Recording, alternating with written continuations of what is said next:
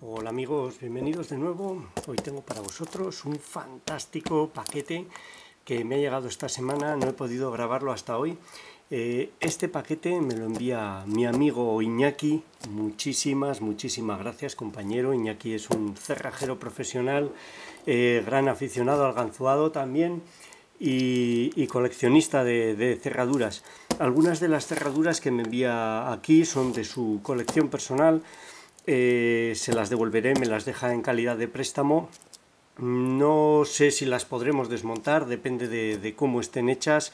No quiero estropear ninguna de ellas y desmontándolas siempre se corre un riesgo. Y otras me las regala y podremos intentar hacerles la apertura y desmontarlas. Vienen cerraduras muy bonitas, algunas de ellas no las había visto nunca. Así que vamos a abrir el paquete y vamos a ir viendo qué es lo que tenemos por aquí. Vamos de una en una. Esto parece... sí, este es un multilock interactivo. Ahí lo tenéis con el interactivo en la primera posición. De estos os he ofrecido varios. No son muy comunes los que tienen la leva con esta forma de piñón. No me suelen llegar así. Es muy bonito. Intentaré ofreceros alguna apertura más. Son siempre muy interesantes los cilindros pin in pin. Este es otro multilock. Este, vamos a ver, 1, 2, 3, 4 y 5. Este sería un Classic. Viene en este formato que es el de fichet. Sería para sustituir una cerradura fichet por un multilock. Hay ocasiones en las que estos multilock Classic, que no tienen el interactivo, son más difíciles que el interactivo, porque aquí hay realmente 5 pin in pin y aquí hay 4 pin in pin y un perno interactivo que siempre va muy bajo. Son más sencillos muchas veces. Apasionantes estos cilindros. Otro más. Aquí lo tenéis, me ha enviado un montón. Este sería Classic también. Todos los cilindros con su llave. No sé si tengo ningún Classic en mi colección, puede que guarde alguno de ellos. 5 pin in pin. Y también, como veis, la leva de este tipo, que no son las más comunes. Vamos a ver qué más. Aquí hay otro multilock. Pone Gaón, creo que es la comercializadora de multilock en España, o lo fue en algún momento. Este ya no es pin in pin, este sería un 7×7. Aquí lo veis, 7 pernos. Son cilindros muy sencillos, suelo recomendarlos para los que se están iniciando en multipunto con spool. Siempre llevan spool y se puede aprender muy bien con ellos. Si veis el detalle, este lleva leva corta y este de aquí lleva leva larga. Las dos son del mismo tipo pero de diferente tamaño. No me había fijado hasta ahora. Vamos a ver qué más, que hay algunas cosas. Dejo los mejores para el final. Otro multilock, este Classic también, pin in pin. Impresionante. Una verdadera gozada y que me va a servir también para enviar a algunos compañeros con los que tengo comprometidos paquetes. Muchísimas gracias, Iñaki, de verdad. Para mí es difícil conseguir estos cilindros. Vamos a ver qué más hay por aquí. Bueno, este ya es alto voltaje. Aquí lo tenéis. Cava Expert con su llave. Este lleva barra anti-rotura, como podéis ver, pero no he podido sacar la llave. No sé si está atascada porque tenía algún problema previo o hay algo que yo no estoy haciendo bien, pero no consigo sacar la llave. Ni en este Cava Expert ni en otro que hay por aquí. Me envía los dos con llave. Aquí está este otro. Este está en muy buenas condiciones, no tiene barra anti-extracción, pero no consigo tampoco sacar la llave. No sé qué es lo que sucede. Lo desmontaré, si no sacaré el inserto de cava e intentaré sacar la llave. No sé cuál puede ser el problema, seguramente algún perno muy largo esté bloqueando porque se mueven ligeramente hacia adentro y hacia afuera, no está sujeta por suciedad, sino que creo que es un problema con los pernos. Aquí tenéis TK100, un cilindro que os he ofrecido en varias ocasiones, un cilindro espectacular al ganzuado. Aquí tenéis con un frente de manganeso antitaladro muy bonito.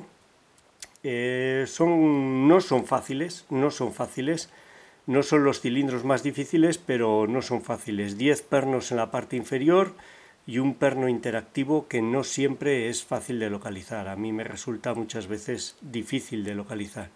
Un cilindro de muy buena calidad, me gusta mucho para el ganzuado. Vamos a ver, aquí hay un cilindro que no había visto ni oído hablar de él nunca. Cava, espectacular. Estoy deseando meterme con él.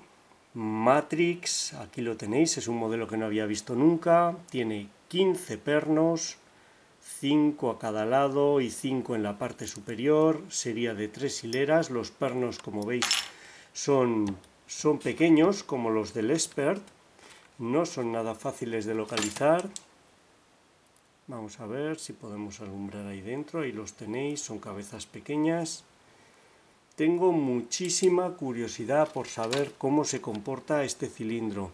No creo que vaya a ser nada fácil, pero así como los Expert hoy por hoy se escapan a mis habilidades, he intentado varias veces ganzuarlos y no lo he conseguido. Este Matrix, al solo tener 3 hileras, creo que lo podré ganzuar y me hace mucha ilusión ofreceroslo. Como veis, tiene barra anti-extracción, muy bonito. Muchísimas gracias, porque es un cilindro que no conocía y me hace mucha ilusión probarlo. Este Matrix, espectacular. Vamos a ver qué más. Aquí hay uno que no había visto nunca, fijaros, este cilindro. Vamos a ver. No sé cómo se pronuncia. Hoher, no tengo ni idea. Es suizo. ATZ, no sé si es el modelo, me imagino que este es el fabricante. En el frente pone lo mismo también, vamos a ver si enfoca. Ahí está, ATZ Security. Un cilindro, como veis, con barra anti-extracción. Aparentemente muy sólido, funciona muy bien. La llave es espectacular, tiene un cuello muy largo para colocar escudo, y cuando vemos lo que lleva en el interior, aquí lo podéis ver, lleva slider y lleva aparentemente una fila de pernos, pero yo creo que son 2 y por lo menos irían 1, 2, 3, 4, 5, 6, 7. Se parece muchísimo, así sin intentar ganzuarlo, al Yale. El Yale no sé si es el superior o el Platinum, que tiene 7 pernos también. Serían 2 hileras. Aquí podemos ver los tapones, de hecho. Vamos a ver. A ver. Ahí vemos algunos de los tapones. Son 2 hileras que entran en ángulo, así, y se juntan en el medio para formar aparentemente una fila de pernos, pero entran en oblicuo. Aquí hay un hueco muy grande, no sé si será para algún elemento más grande que un perno, no lo sé. Eso es diferente a los Yale. Tiene una parte externa y una interna. Muy interesante. No había oído hablar ni de la marca ni del modelo y es muy interesante. Este no sé si lo desmontaré.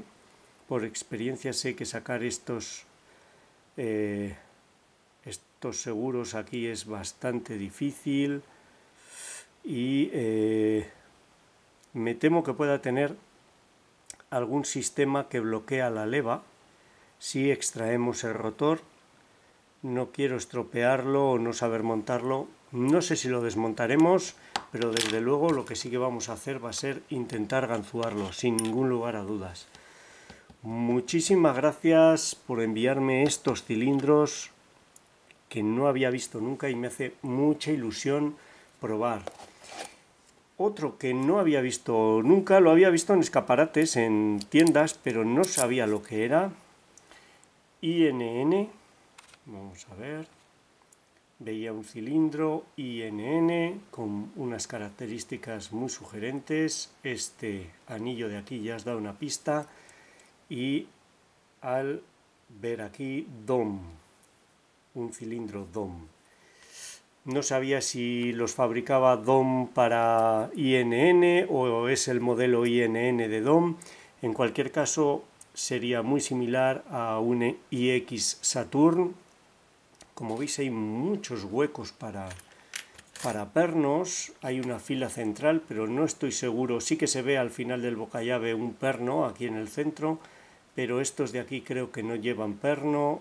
Tenemos las dos hileras clásicas del iX y aquí el elemento interactivo con forma de anillo que le da nombre Saturn, también pasivos. Seguro que es todo un reto. Vamos a ver por dentro porque lleva pernos en aleta de tiburón. Ahí los tenéis, vamos a ver, ahí se ve, son planos. No son cilíndricos, tienen forma de lágrima y además la terminación en contacto con la llave, como veis, son una especie de crestas y se ve allí al final, ahí creo que lo podréis ver, allí al final, un perno. Realmente no sé cómo funciona ese anillo, un perno que se ve allí al final. Vamos a ver si alumbrando de aquí se ve mejor. No, se ve peor. No lo sé.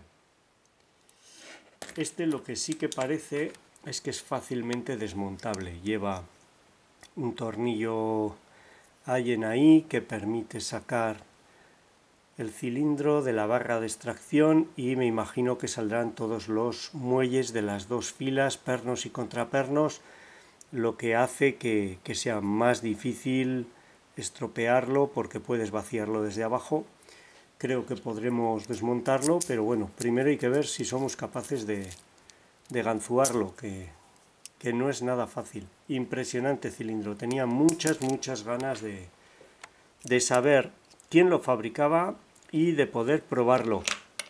Ahora tenemos que ver si puedo ganzuarlo. Bueno, ya vais viendo una cantidad de cilindros muy grande y sobre todo cilindros de altísima calidad.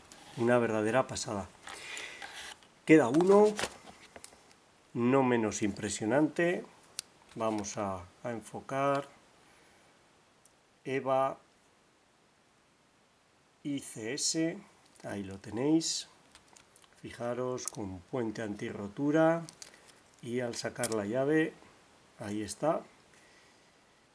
No sé si son slider, yo creo que no, o son chapas, realmente no lo sé. Vamos a ver si podemos arrojar luz.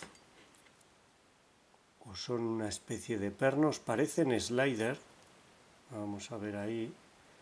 Parecen filas de slider, pero hay al menos tres. Ahí veis, una en la parte inferior, arriba no hay nada, una a la derecha y una en la izquierda.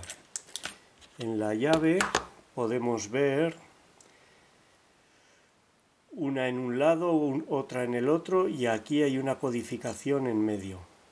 Como veis, vamos a ver si puedo coger una ganzúa. Este hueco de aquí sería una codificación, pero este de aquí sería otra. Este que discurre por medio. Complicado, pero no lo sé si son slider, me imagino que de una manera o de otra. Quizás los laterales es una guía, no lo sé. Realmente no sé cómo funciona este cilindro. Vamos a ver. He pensado que serían slider, pero parecen guías. Sí, están ahí debajo de esa guarda central, unos, otros y algo en la parte inferior, que no sé si son también elementos móviles y codifican. El recorrido parece muy pequeño. Están en muy poco espacio. Aparentemente el bocallave es muy grande porque la llave es reversible, pero todo está en este espacio inferior de aquí y no va a ser nada fácil manejarse ahí dentro. Quizás con una ganzúa multipunto, no lo sé. Eva siempre hace unas cerraduras de altísima calidad, con diseños innovadores y nada fáciles de ganzuar. Impresionante este Eva ICS. No sé lo que lleva dentro, así que no lo sé. Si hay desmontajes por ahí en YouTube, quizás me arriesgue, pero no voy a estropear este cilindro. Espero poder ofreceros la apertura y si hay suerte, incluso el desmontaje. Bueno, ya lo veis. ¿Qué puedo decir? Ahora lo que me falta es tiempo.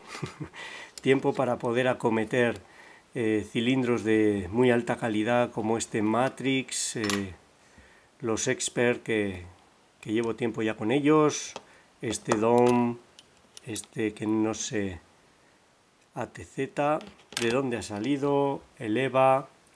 Impresionante. Muchísimas gracias, Iñaki, sobre todo por sacar cilindros de tu colección como estos y ofrecerme la oportunidad de poder ganzuarlos, de hacer un vídeo con ellos. Te lo agradezco muchísimo, de verdad.